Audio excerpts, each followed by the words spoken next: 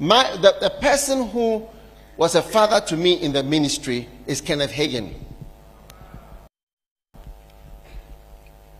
Is somebody who was a father to me in the ministry. And years ago, when somebody introduced his book to me, he gave me a book, and I read it. It was a little book, half this size. My whole life and ministry changed. I was in secondary school, but when I got this book, I became interested in him. I didn't know that. Then I started to read more of his books and listen to his messages. I found his preaching. And I searched for and I found more and more and more and more.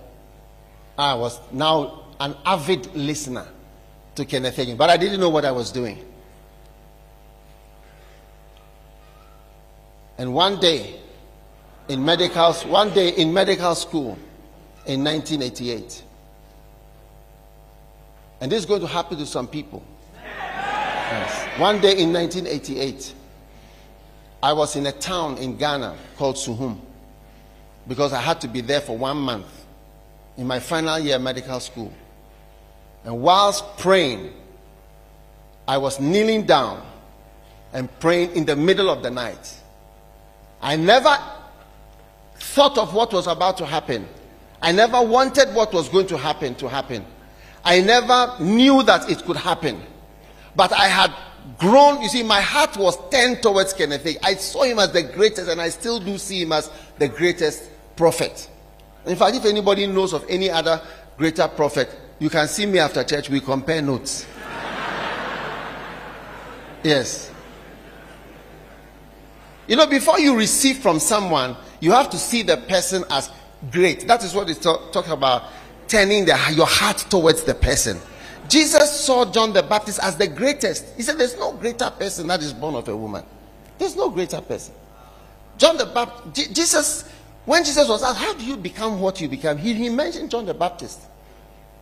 And he saw him as the greatest prophet who could have ever walked on the earth. Until you start to see people as the greatest in a certain sense, you're not really going to receive from them.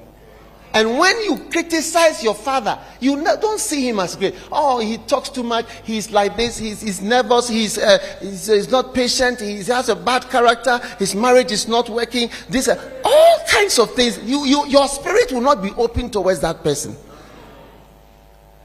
So my heart was open towards Kenneth Hagin. I had not heard anybody criticize him before. I didn't know anybody whom Jesus will appear to and speak to for 2 hours. And that night I was kneeling down and I was praying. 2 a.m. I started praying at 7, but I fell asleep. Don't be sad when you fall asleep when you are praying. I woke up and I just continued praying. And he was preaching. Kenneth Hagin was preaching the tape. The tape was going to and fro like this throughout the night. And I was listening and praying. And suddenly something jumped out. You see, my spirit was open. Something jumped out of the tape and entered me.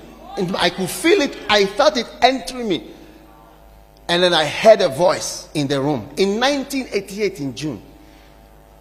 And the voice said, from today you can teach. From today you can teach. And today, and he said, I'll prove it to you. And that was a different voice. And from that moment, I believe I became anointed to teach. Now here I am, 20, how many years later? 30 years later. I'm standing here. I'd never written a book. I was a student. He said, from today you can teach. I had a church with 25 members. I know what it's like to have a church in a classroom. My church was in a classroom. That's why I'm talking about blessing. Unless God blesses you, things don't work. 25 members that grew. From then, it started to work. Slowly, slowly, slowly. From today you can teach. From today you can teach. From today you can teach. Oh, kama sopa la mashomba ramandali baba. He said to me, from today, you can teach. And now this teaching is all my life. That's the anointing. He said, the Spirit of the Lord is upon me because he has anointed me to preach or to teach. I became anointed to preach and to teach. And I'm standing here today, 40 million books. An African. I'm not American. I'm not American. From Ghana.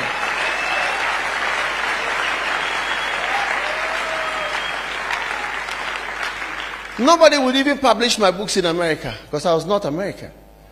Don't think I didn't try. I tried.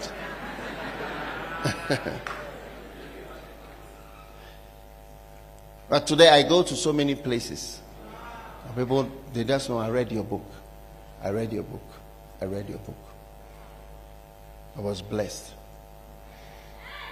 That's the power that comes when you are open in your spirit towards a father. You see, that is why Satan tries so hard to blacken the image of people, to accuse and to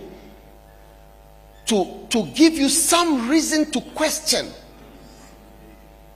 You see, until your spirit is open, you can't receive from someone.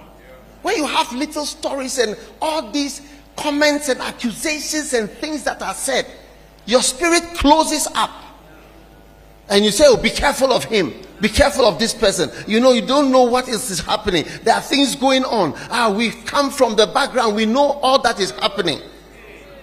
And so your spirit gradually closes up. But until you open up fully, you never really receive. Why does a woman give birth to a child? Because she has been with somebody whom she has opened up fully to. Yes. Oh, I think maybe I should go to Tanzania to explain this kind of things. Yes. She has opened up fully. There's no restriction, no holding back, no restraint, no covering, there's nothing. She just opens. And I want to tell you, as a young person or whoever you are until you are fully open to someone in the spirit, you will not really receive what the person has. Oh yes. Oh yes.